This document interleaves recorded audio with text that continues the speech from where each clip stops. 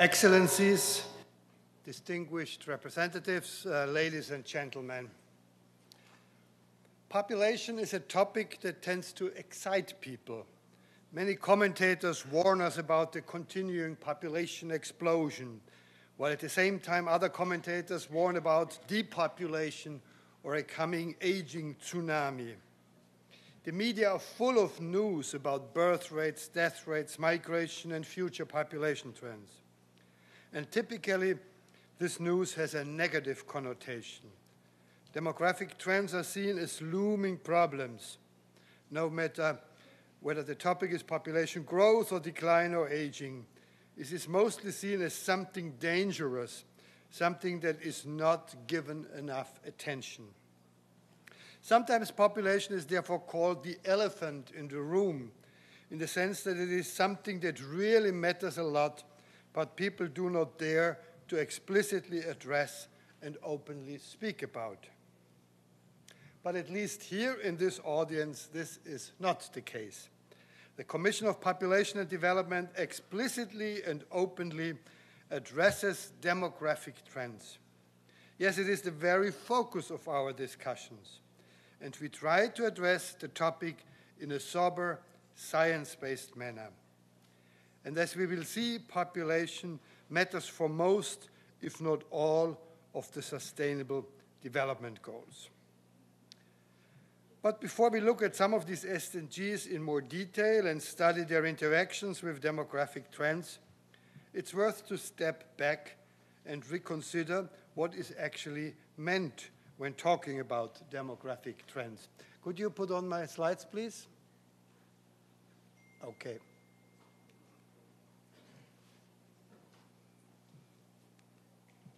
Okay.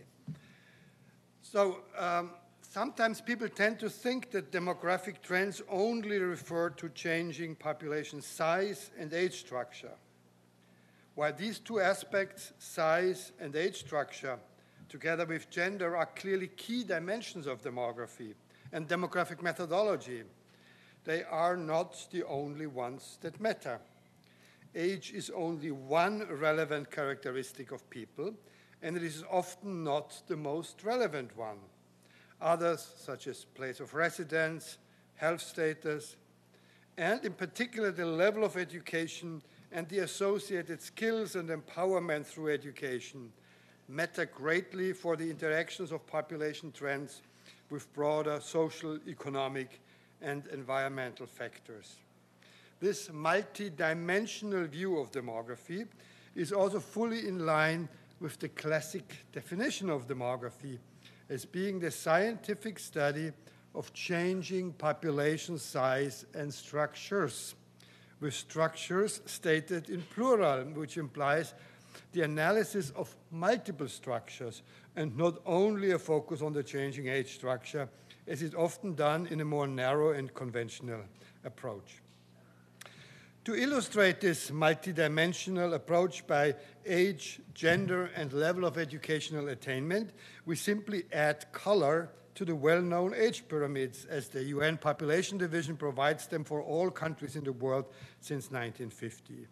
Here you see in the back the age and education pyramid for the world in 1950, and in front for 2020. You see that in 1950, almost half of the adult population of the world had no formal education at all.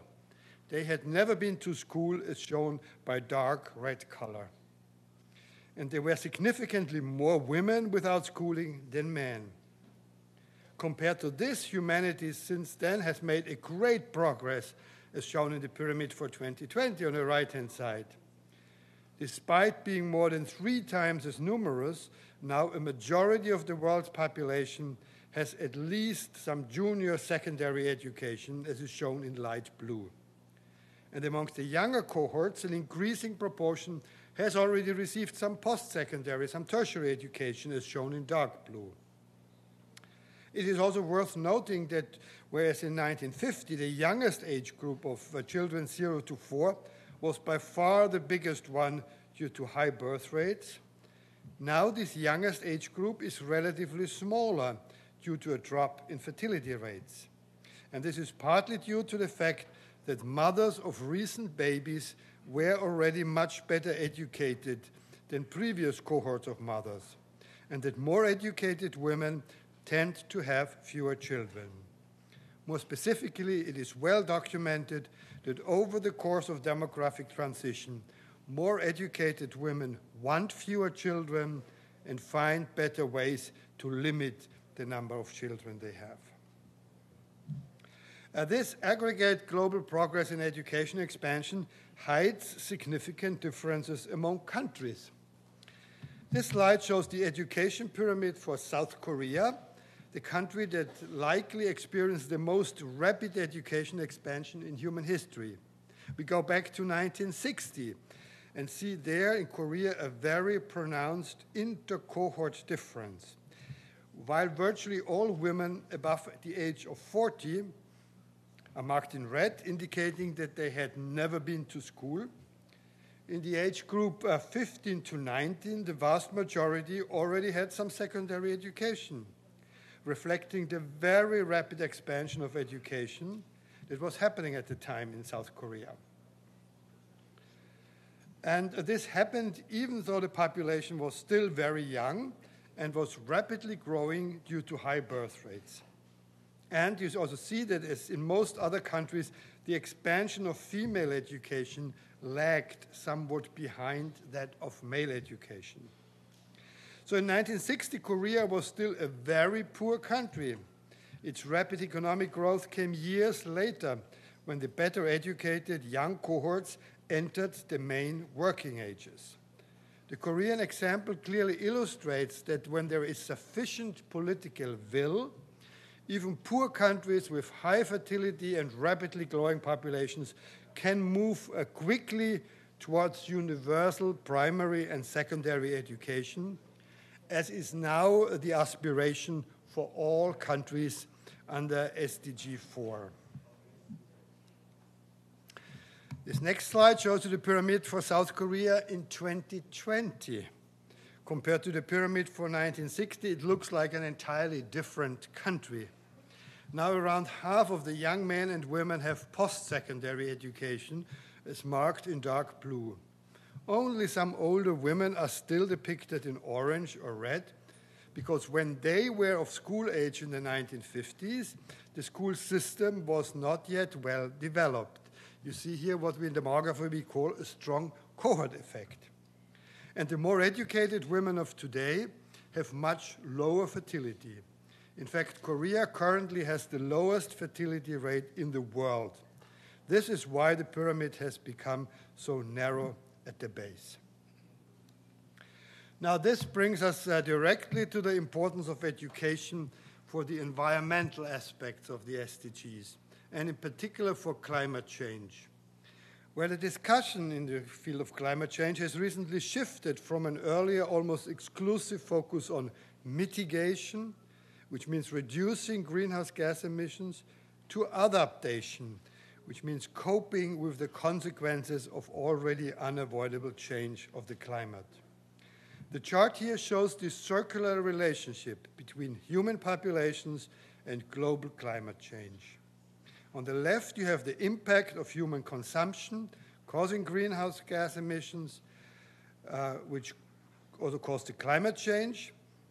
But you also have technological change, which to some extent can mitigate these emissions. Green technologies can reduce the emissions. On the right-hand side, you have already unavoidable climate change. Note that a global warming between 1.5 and 2 degrees centigrade seems now virtually certain, as confirmed by the most recent IPCC report.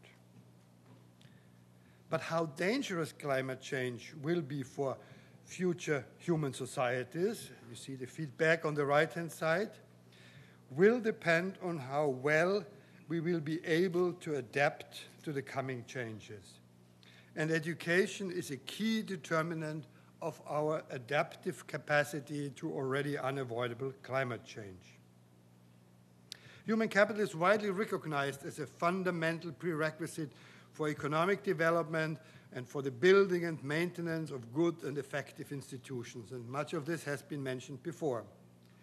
What is less well known is the decisive role that empowerment through education also plays for human health and survival, including for avoiding premature death, both of ourselves and of people we care about.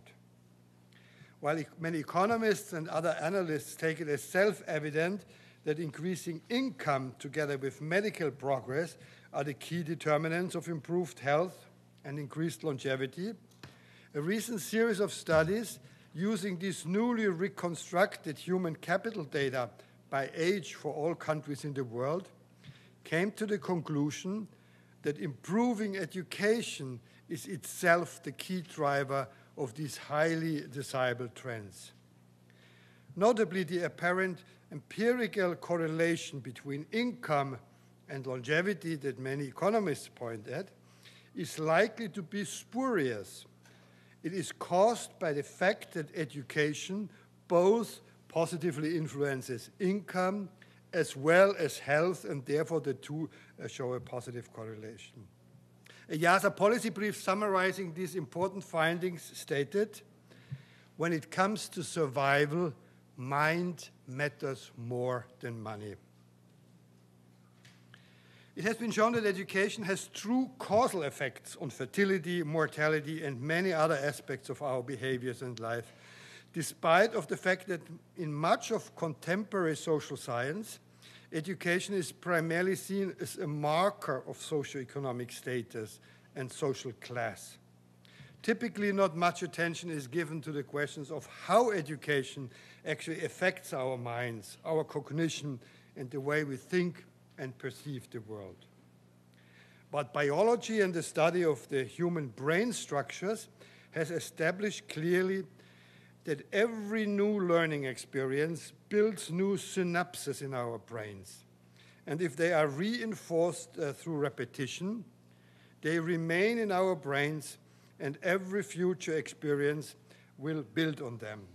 I remember well having listened to Eric Kandel of Columbia University, who got the Nobel Prize in Medicine in 2000 for his work on the brain. And he made the following statement to the audience: let us repeat this point once more, and your brains change.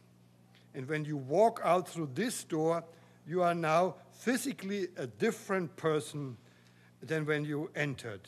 So education changes our body. And there's no doubt that education directly affects our abstract thinking skills and the degree of rationality in our choices, as well as the length of our planning horizon for conscious behavior. In other words, education is a factor that greatly contributes to strengthening cognitive capacity. Most people use this enhanced cognitive capacity to improve their lives and avoid premature mortality for themselves and for the people they care about. And we've showed this before, that also for adaptive capacity it matters, and The Economist has recently summarized of this work and also highlighted the dangers that the progress in education has recently seen due to the COVID pandemic. Sometimes analysts also make the mistake that they project the climate conditions for the future, let's say in 2070, and relate them to today's societies with today's public health capabilities. This is a mistake because we know for sure that not only the climate will be changing, but also societies will be different in the future. So if we go back here, we see that it's the society of the future at the point t plus x in the future that will meet the climate of the future. They provide alternative for this reason. The so-called shared socioeconomic pathways, or SSPs, have been developed by the international global climate change community. They provide alternative socioeconomic scenarios for the rest of the century. And the human core of these SSPs consists of multidimensional population scenarios by age, gender, and level of education for all countries in the world. Finally, a word on population aging, an issue that concerns an increasing number of countries. Here again, the future looks different under a multidimensional perspective as compared to a narrow focus on just the changing age structure. In this chart, you see three different so-called dependency ratios for the European Union up to the year 2060. The green line shows the conventional old age dependency ratio, which is projected to increase by 60% due to rapidly increasing proportions of the population above the age of 65. This is indeed a very strong anticipated increase. But this simple ratio of just considering the age structure does not consider the important questions of whether people are actually working at any given age. So for this reason, we have another dependency ratio, the labor force dependency ratio, that's shown in red, relates to persons who are not in the labor force to those who are in the labor force. It is projected to increase by only a bit more than 20% by 2060 because in many European countries, and that's the countries we are studying here, but it's not so different from many other countries around the world, the younger cohorts, particularly of women, participate in the labor force more than older cohorts of women. And because higher education is also associated with higher levels and longer durations of labor force participation, that also will lead to higher labor force participation, particularly of women in the future, as associated with more education. Finally, the greater educational attainment of young cohorts will also be associated with higher productivity. And thus the productivity-weighted labor force dependency ratio, the blue line, only increases by about 10%. In other words, the coming burden of population aging looks much less dangerous once, in addition to the age structure, we also factor in the effects of labor force participation and education. All these examples show that the theme of this year's session, population, education, and sustainable development, suggests a comprehensive, multidimensional demographic approach, and that these population trends lie at the heart of sustainable development. The Quadrennial Global Sustainable Development Report 2019, another one will be forthcoming later this year, for which I had the privilege of serving as co-author, lists what is called human capabilities and human well-being as the first entry point to the study of sustainable development. And as we saw, it is the population, human agents empowered through education, that will be able to bring the enlightened agency that we urgently need to address the multiple challenges of today and contribute to sustainable human well-being. Thank you for your attention.